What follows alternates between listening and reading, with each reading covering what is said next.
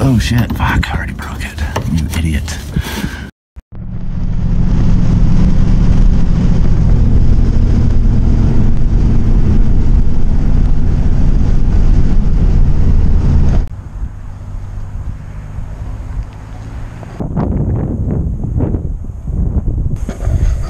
Hopefully it is not too windy on the video, but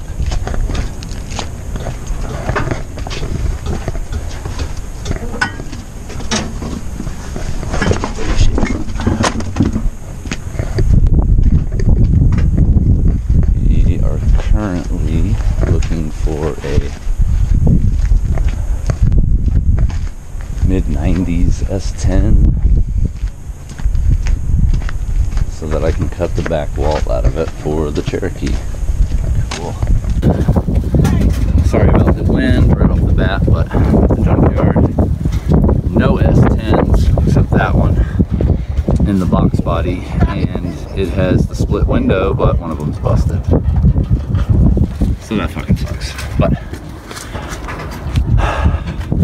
these Ford Rangers also fit just, and they look kind of the same, so that Milwaukee's a bad bitch. Go ahead and get you a 4.0. The 2.0 almost did all of this. I got to about here, and I had from here to here to go on just the 2.0 amp hour. 4.0 finished the job, and it's still got half of it done. There's a lot of cutting over here. I kept hitting the seatbelt mount, and it's like hardened steel.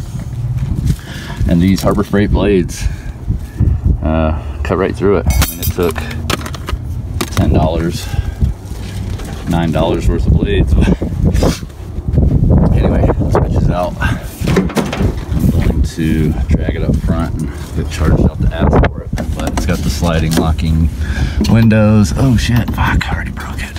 You idiot. So I'll have to glue that on. Maybe I can reuse that. We'll see. Oh shit.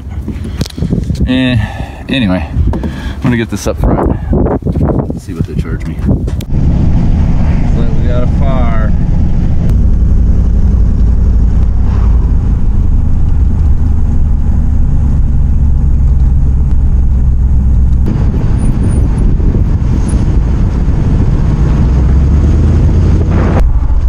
Yep, fucking grass fire.